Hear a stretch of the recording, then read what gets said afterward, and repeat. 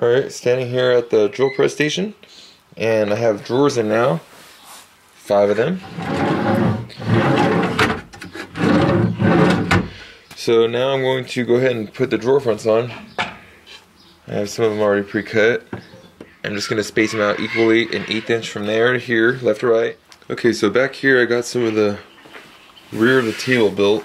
I'm building it, I'm filling it in. This piece so far is removable. Did a couple little notches around the bolts here. And it'll sit in flat. I'm still figuring out how wide I want to make this trough reveal here. And whatever I do back to here is I'm gonna duplicate it over here on this side so it's even. Right now, no dust or debris can get back here. If I try to sweep it, it'll just bounce off the wall and fall back. So I need a minimum at least of 3 inches. This is where the back of the drawers are, so that's ideal, but I want to be able to extend it a little bit further so I could still keep some other machinery type stuff here. And I have these drawer fronts in. Let's take a look over here at the drawer fronts. Yeah, they're in.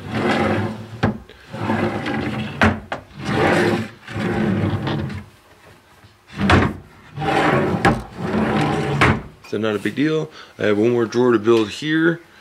I do have a body of one sitting over here that I'll probably just cut up and use that. And so away I go. It's coming out pretty good. I'm also going to, this is going to be going here, so this will help support the table so it'll never bow and give me an extra little bit of space to store. I'm going to fill this hole in with of course white melamine and do a little cutout for this so this will protrude out past it.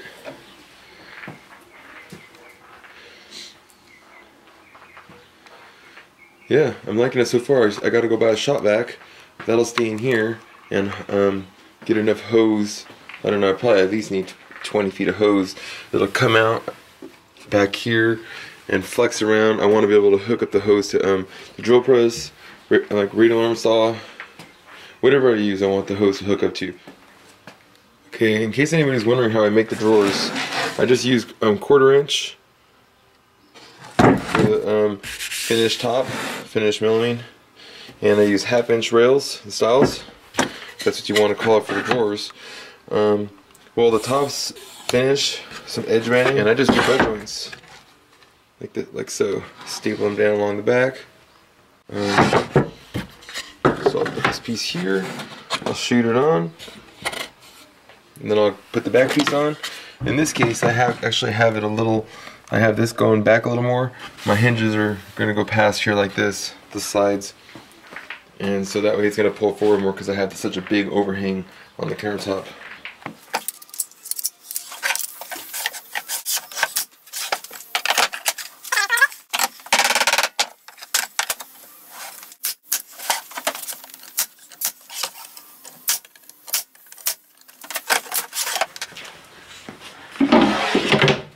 Okay, I got the drawer built. It'll work alright. I'm going to install it. I'm going to remove this cable.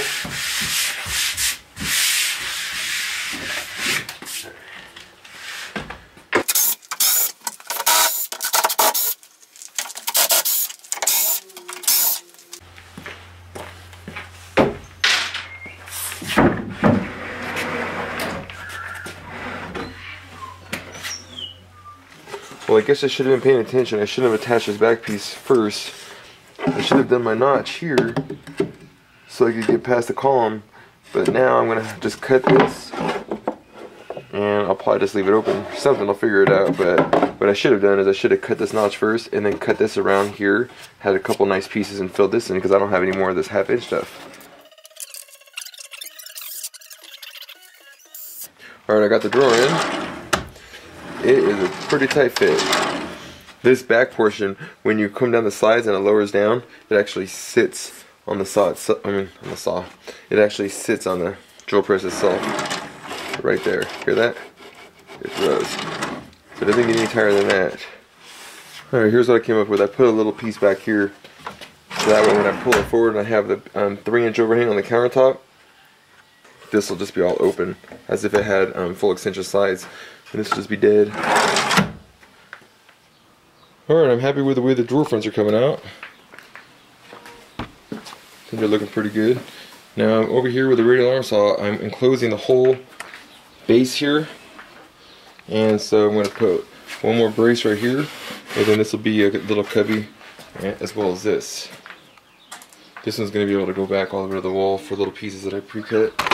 This one over here, I blocked it off, so I'll have a free area with dust that could build up and won't get inside here. And it's blocked off all back here too. It's going to be, I'm going to screw it down right now. Well, now I'm working on the grinder. So I did a little mock-up. This is kind of where I want it to be. Well, this is exactly where I want it to be, where to clear the radial arm saw. I'm not really going to turn it this way to do any cuts or anything like that. It's just going to be for cross cuts. But as far as the grinder goes, I have this here. Well, I put it on these sides so it'll actually slide out if I wanted to. I could clear the door and do some grinding in the doorway here. Go as far as I want if I have something. But the way I did it here, I put some slides on edge, and it's really weak. You know, that's just the weight of itself right here.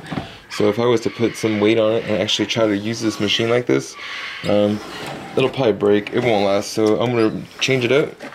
Since this is just a mock-up, here's the stand that I have.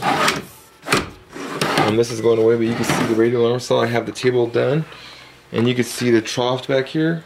It's 2.5 inches. I matched the side. Came around this little post thing, and I got this thing, filling this thing in. So this is gonna be good to hold all the dust.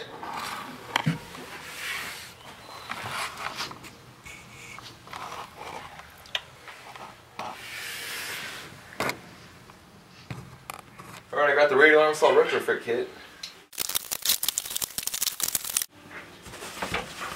Another box.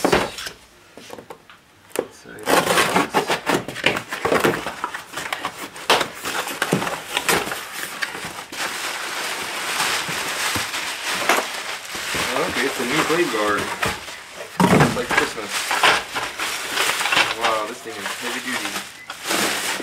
Oh my gosh.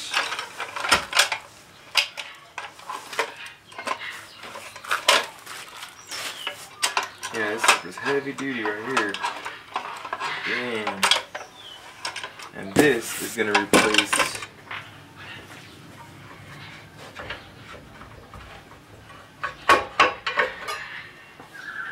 this. There's another box. It says there's an owner's manual inside.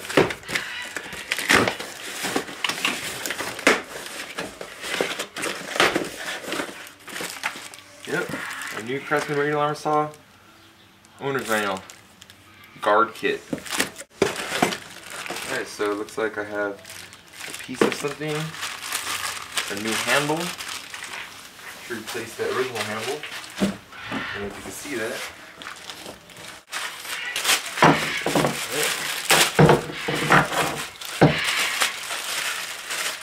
Came with a new pull handle, and it has this lever right here that you pull.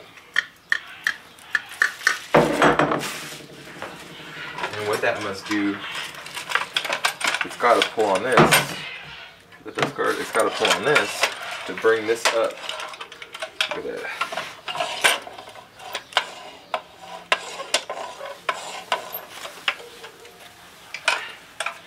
Yeah, it's kind of nice looking.